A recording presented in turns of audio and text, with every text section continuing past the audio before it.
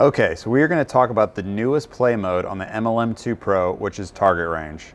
We've been really excited about this one. People love practicing different targets within our Rapsodo range, and we kind of elevated it to our target range with a bunch of different targets, fairways, greens you can hit to here. So I'm already connected to the MLM2PRO. You can play the target range in either direct or local mode, and I'm going to click into target range here. So I'm hitting into the net, but you could also do this at the range. I'm using the Callaway RPT golf ball. I'm going to keep it at sea level and high graphics quality. And then this is where the kind of the target range starts. So you can see here on the right, this is the environment we're going to be in, the range. A bunch of different greens. There's some wedge targets. There's 4 different fairways you can choose from. So it's really up to you on what you want to select here. We have 3 different tee boxes. You'll see here on the bottom where the right dot moves, is you can kind of be in the center, the right, and the left. And what that does is it gives you a different perspective on the driving range, as well as different yardages to hit to at the greens or wedge targets. As well as we have kind of different fairway targets here that you see that are highlighted. So short left, right, and short right. So this is a great place for you to practice hitting hybrid off the tee, your 3-wood, your driver, and kind of can select those different ones. I'm going to kind of go through a little warm-up session so we can test them out here. I haven't hit any balls, so I'm going to start here with something short. I'm going to go with kind of the 37 or maybe the 43, and you can see that the greens will have a couple different pins on them here. So let's just kind of start with a 43-yard pitch shot here. I'm going to select my clubs so that they're labeled later. Then I'm just going to click the lob wedge here. So again, we got our alignment prompt. I'm already set up well here. So I'm going to start the session.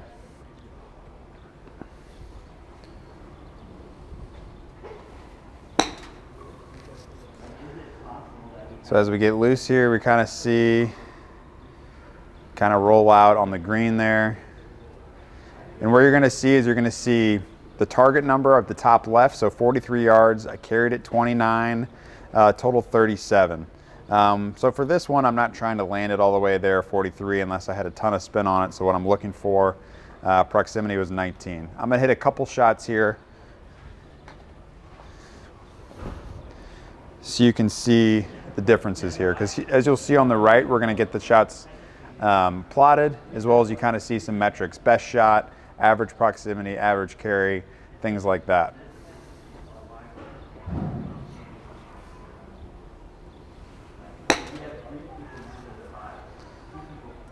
What's great about this is you can kind of see too your best proximity, but you could also have kind of a little closest to the pin challenge with your friends against their proximity. So as you see here, we're starting to get some plotted.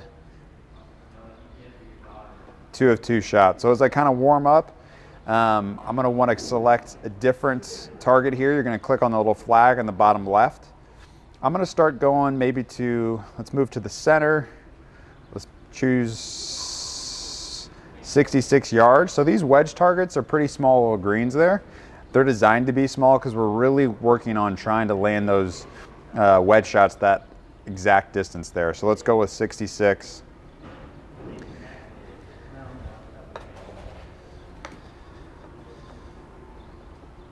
.66 yards there.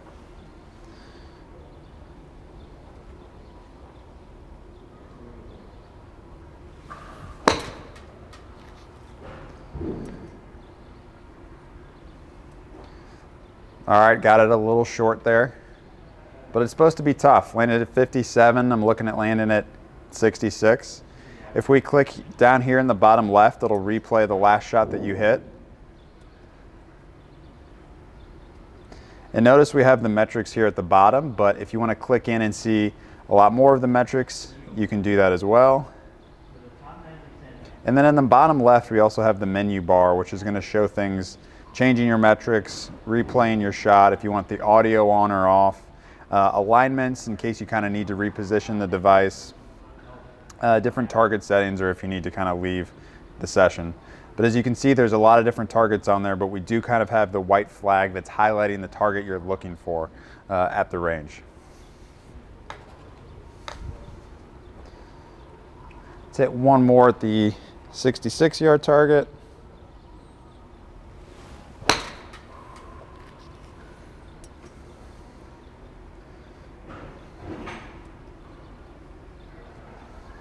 That one was a little too much, 78. So you can see I need to work on my wedges, 0 of 2 hit. Let's change it up again here and kind of take a different look at some of the other targets here. Let's go to the one on the right. This is a 75-yard wedge shot here. All right, I hit the last one 78, so this one's probably, see if I can do the same swing again. That one felt pretty good.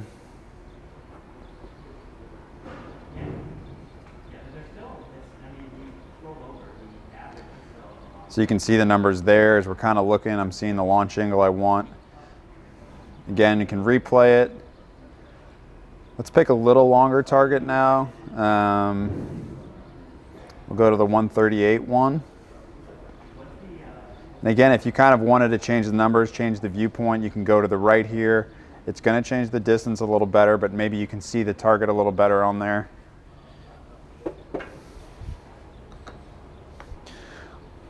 What I've kind of found, and this is I think personal, is you're kind of wondering, when do I use the Rapsodo range? When do I use the target range? For me personally, the Rapsodo range is a great way if I'm like working on something on my swing, if I want to really check in on the numbers, see what the ball flight's doing. And then target range is a great way for me to actually put, you know, a little pressure on it, make practice a little bit more fun, because I'm actually seeing the result of a shot with some kind of consequence. If it's, you know, this one here, if I miss hit it, it's going to go in the water. I can see the proximity to my target, and it feels a little bit more like I'm playing on the course, versus the other one's just more of a good warm-up, but no real consequence in there.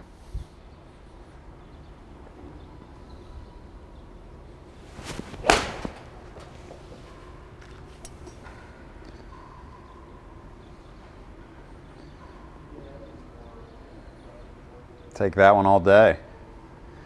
13 feet.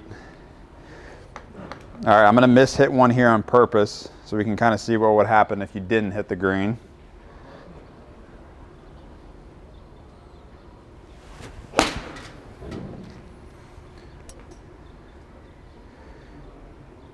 You're gonna see splash.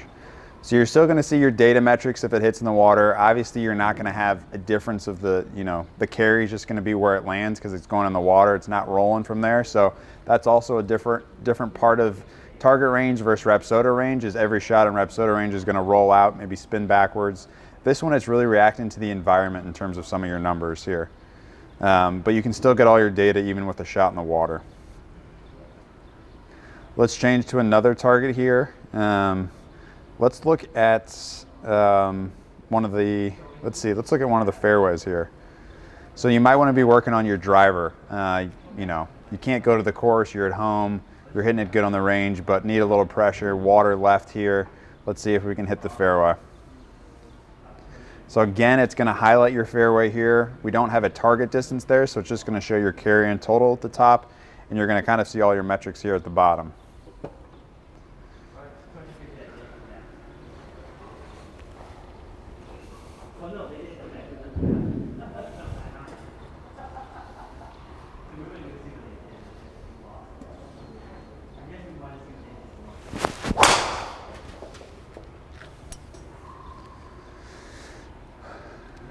A little left. Is it going to hang up?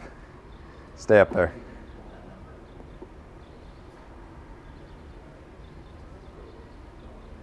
Got it on, but you can see the draw shot shape, and this fairway is kind of almost encouraging you to hit a little draw here. And if you wanted to work on maybe a fade, let's see if we can change the, I don't want to work on a fade with the water left there, so I'm going to change the target. Let's go to the right fairway. And you can kind of almost visualize hitting that cut around the rough here. And see if we can pull off the fade.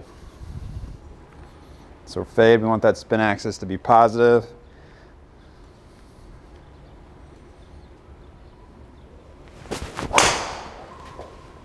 I don't think I did it there. Oh, I did. Get over the bunker.